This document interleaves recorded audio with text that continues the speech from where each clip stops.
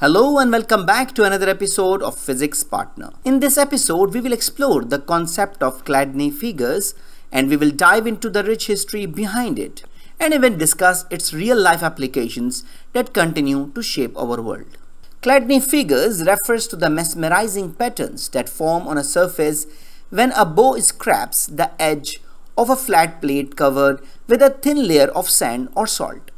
These patterns, often resembling intricate geometric shapes, are formed due to the vibrations created by the sound waves passing through the plate. These vibrations cause the sand or salt to move, create these fascinating formations.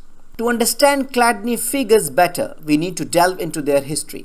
Ernst Chladni, a German physicist and musician of the 18th century, is credited with their discovery. Chladni not only uncovered the phenomenon but also developed intricate methods to visualize sound vibrations, leading to significant advances in our understanding of acoustics. Chladni figures have practical applications as well. For example, violin makers have long used Chladni figures to shape the critical front and back plates of the instrument's resonant box. Engineers meticulously study Chladni figures to understand how sound waves interact with different material, allowing them to optimize speaker designs for better sound quality and dispersion. Chladni figures also find their place in the realm of architectural acoustics.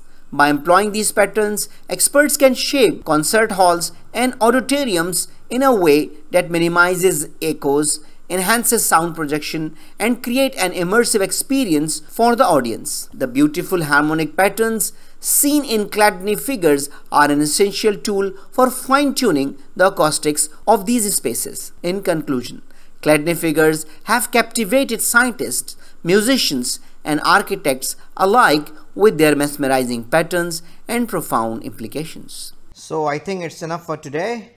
So thank you very much for listening and watching. I hope you enjoyed the video. I hope this video is useful for you. So take care of yourself and don't hesitate to write an email if you have any question, query, suggestion, and even classes are required. Take care of yourself meanwhile. See you in the next video. Goodbye.